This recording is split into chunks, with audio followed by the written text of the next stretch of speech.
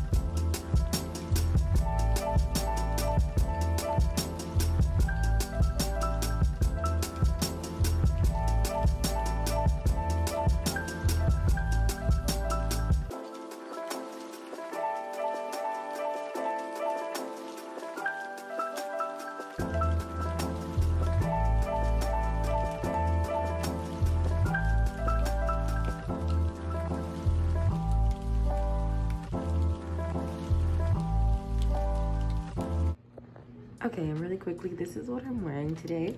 I put on this longer sleeve shirt because it has been a lot cooler in the morning and it's freezing cold in my office. And then just some black jeans. We have to wear jeans and boots. So I'm gonna put on my Leona boots from Doc. Of course, as you guys can see, the bed is always made in the morning. So I'm gonna finish getting ready and then jump on out of here. It's freezing outside. So I was like, I'm gonna put on a denim jacket, and I need to check my, oh my gosh. I need to check I'm checking my work phone real quick because I just heard my phone go off. It is 5:45 in the morning. So typically my day actually doesn't start till like 7:30. My schedule is actually 6 to 6:30 to 2. But right now it's been kind of fluctuating depending because we actually got a night shift. So I try to stay some days till 4, which is why I don't mind the 7 a.m. to 4, because I want to kind of be here for when the guys are here. But I also want to get stuff done at the same time. And if I go early morning, and sometimes even staying late. Like I get a lot of stuff done. I've noticed that this is my 4th week. It's been a month since I've been working here. And as you guys noticed, I did not pack a lunch, and no, my eyebrows are not done. Usually in the mornings, just because I want to save time. In a weird way, I feel like doing my eyebrows in the car makes it faster. So that's just kind of like why they're not done. My eyebrow pencil's in the car. That probably sounds weird, and you guys probably think I'm like this lazy freak in the morning time, but I promise you I get cuter as the day goes on. But no, I did not pack a lunch today. So I need to go grocery shopping, and I need to actually buy a new lunchbox. So I'll share all of that once I get those things and kind of show you guys what I typically pack for lunch. Lately, because we do at this office, I'm in charge of buying groceries. There's stuff for me to snack on and eat throughout the day. And I don't know, my appetite just hasn't been the same. Before anybody asks, no, I am not pregnant.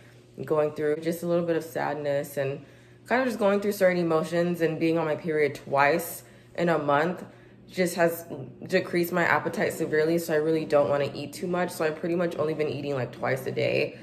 Sometimes I do make breakfast, but today is just, I don't know, today's orientation day. It's just one of those mornings and I'm not really hungry. So I know you guys like to see stuff like that. And in my last 9 to 5 video that I did, I had a lunch and everything. I do like to pack my lunch, but it just hasn't been happening for me lately. So I'm gonna go ahead and get out of here. Bye, babies. Let me say goodbye to my dogs. I'm gonna lock the door. And I took my time this morning getting ready. Usually I'm done in 30 minutes, but also recording takes up a lot of time for anybody who doesn't know that. If you guys want to start a YouTube channel or vlog, you're gonna see, for whatever reason, even if you do your more normal routine, it takes longer, which is why I got up earlier. My alarm actually went off at 4:45 and I was laying there, and then by 4:54, which was the time you saw this morning, I actually decided to go ahead and get up. I just wanted to get back on camera where I look decent, because I was like, oh my gosh, my first vlog back, and I was looking a hot mess for a second there. I'm going to stop at Starbucks. Y'all, it is 52 degrees right now. And I looked at the high, and the high today is actually gonna be like 79, 80. And it's been like this all week. So it's exciting. I love this time of the year. Okay, and just to give you guys full effect, this is usually what it looks like in my office in the morning. I turn on my salt rock lamp and I turn on my diffuser. These two are like great little talking points for when people come in here and if they want to talk to me. I don't know why, but having this on makes everybody feel like super comfortable. And then up here, I have my little mirror. So the first thing that I'm gonna do this morning is actually review timesheets that were left on my desk overnight. So we do have 2 shifts. We have a day shift and we have a night shift, and timesheets are to be turned into me on a daily basis so that I can upload them and review them and just make sure that everybody's hours are being entered. Before I started, there was a huge issue with payroll and employees not getting paid, and we were losing a lot of employees because we don't have a time tracking system, and paperwork was just getting lost in the process. So I was tasked with being the person to look at them and send them into payroll so that we can make sure that they are getting paid. My biggest pet peeve is payroll. I don't like when employees do not get paid. We pay on a weekly basis, so it's imperative that this gets done every single day. And it's just, I feel better doing it myself and knowing that it's getting turned in and that the employees are getting their hours and their money's worth of work in that week. The next thing in my morning is that I'm going to check the call-in line. So the new call-in line that we were given for Texas is just now being put into place, and the word is barely being sent around to all the employees. It's been a little bit difficult because we had another call-in line that was getting through to our Nevada office, and they're 2 hours behind me. So I don't know who's actually a no-call, no-show for write-ups, terminations, any verbals, warnings, whatever I have to give. So this is a new thing that's being integrated, and I finally have access to it. So I'm actually just checking and just making sure that there's no one missed, and I do get a daily attendance report from the supervisors. So in combination with the report and the call-in line, I can decide on who needs a write-up, who is excused, who needs a RTO, who needs a verbal. Like, it's just an easy way for us to gauge and just to keep the employees accountable. They know they're supposed to come into work. They know they're supposed to call on the call-in line if they're missing days. And of course, if they're calling in quite a bit, I want to kind of be the person to figure out, hey, what's going on? How can we make this easier for you? How can we adjust, maybe figure something out for you that's gonna work? Do you need to switch to a different shift? It's just a lot that goes into it, but that's what I'm doing here. So the next thing that like to do in my mornings is respond to any emails and also do follow-ups. And then with those follow-ups and with that being said, I like to go into our ATS system and see who has applied to our job postings via various job boards. And I'll kind of screen and go through, and I create a list for myself to make calls to the guys that look probably the best qualified for these jobs, get a feel for them, kind of doing a phone interview in my day. And then I take those names, put them together, consolidate them with some notes, and then send them off to our supervisor so that he can do a call-in follow-up. And then from there, he will let me know yay or nay on different candidates. And then I will, again, send out emails and give them a call and then let them know that I will be assisting them through our new hire and onboarding process. And then that whole journey begins.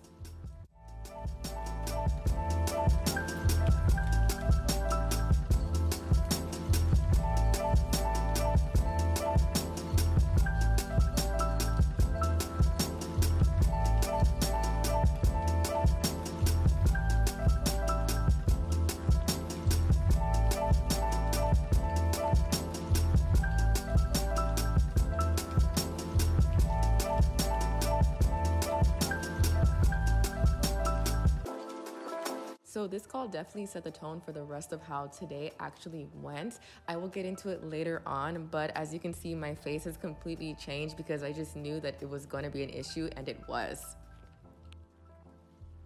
Hey guys, so it is lunchtime and I ended up getting Chinese takeout because I was kind of craving rice. I have a meeting for the rest of the day. Right now it's 11. We go to lunch pretty early. I have meetings today, then we have a staff meeting, then I have a corporate meeting. So there's just a lot going on.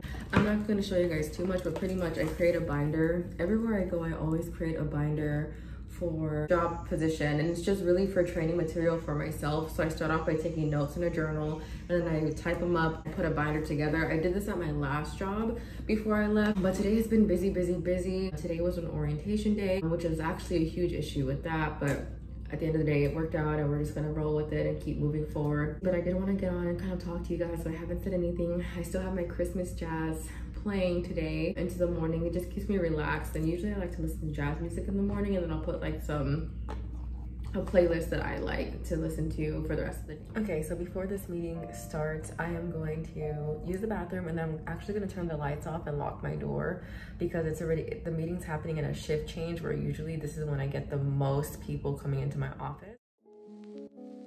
So as I'm in this meeting, I'm actually working on 16 termination forms that needed to get done.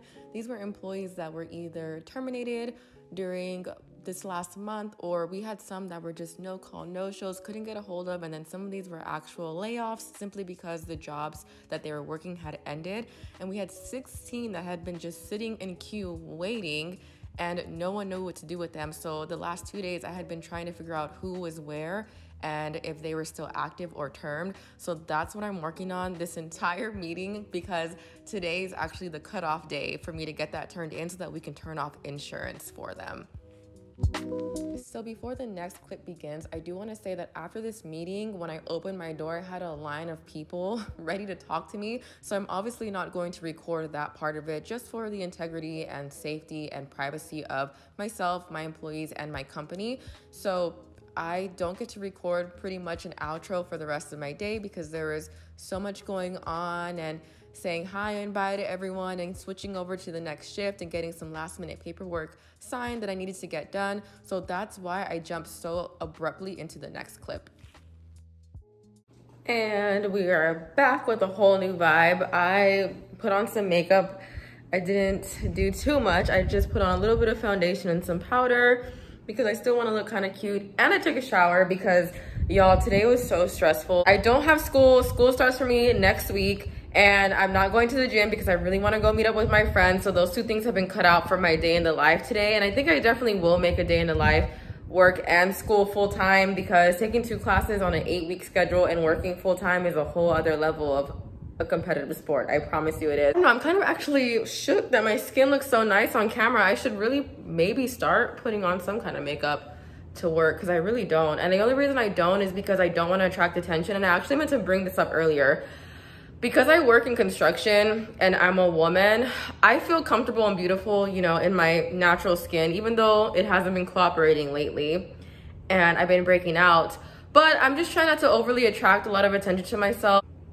There's just like a fine line between things, and I don't want anybody to get the wrong ideas about anything or to be in a weird situation. I don't know, but I just want to be very careful. Now, obviously, if I feel like it, then I'm gonna put on makeup. And on top of that, I'm in a trailer all day, and even though the guys are coming in and out, like,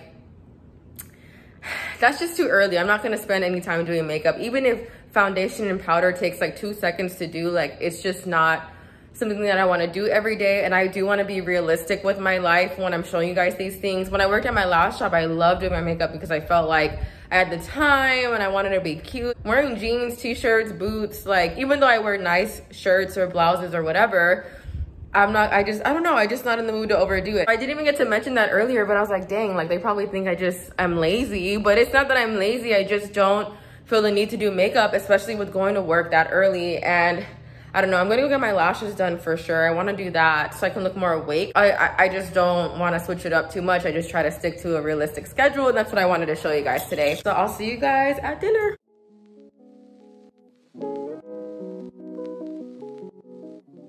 Hey lovelies, so obviously it's a new day. So I need to just get into basically what happened the other day at work and to finish up this video and just end it and close it out. But basically, when I mentioned that I had taken a phone call and my face just changed because I honestly have been so frustrated dealing with this temp agency that I've been really trying to work with.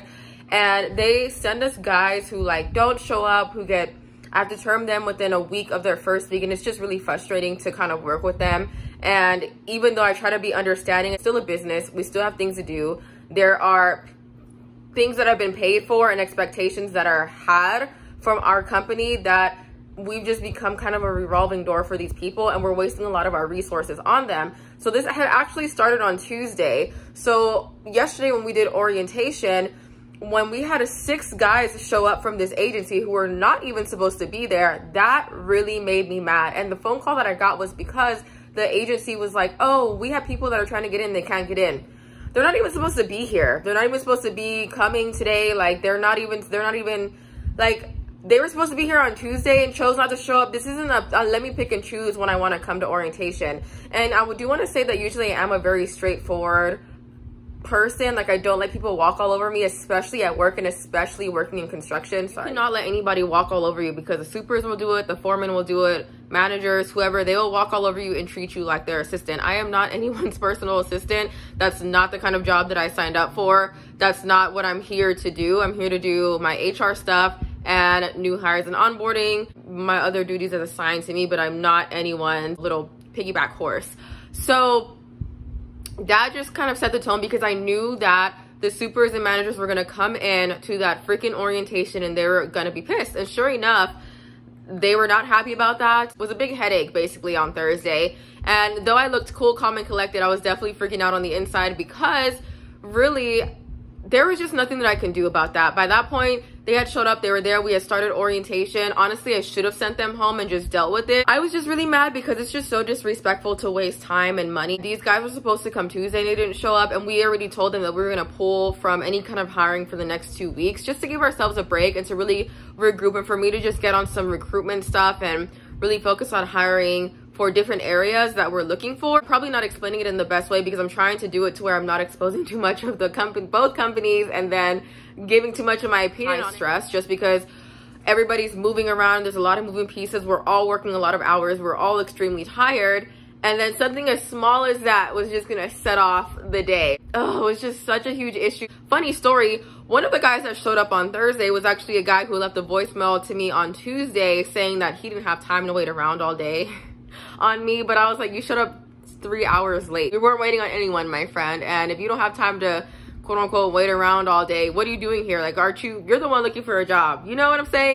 I don't have the energy or the patience for stuff like that. So I just kind of rolled with it, and I was like, you know what, we're here now, this is what we're doing. No one said anything, nothing was done, so we're just gonna keep the guys and keep it moving and keep it pushing and get ready for a new week. I just wanted to really get out of there. I was tired Thursday. I just wanted to go eat and go to bed. That's just how my night pretty much ended. And I didn't get to record for you guys. I came home, took off my makeup, brushed my teeth, and climbed right into bed and drifted away quickly into sleep.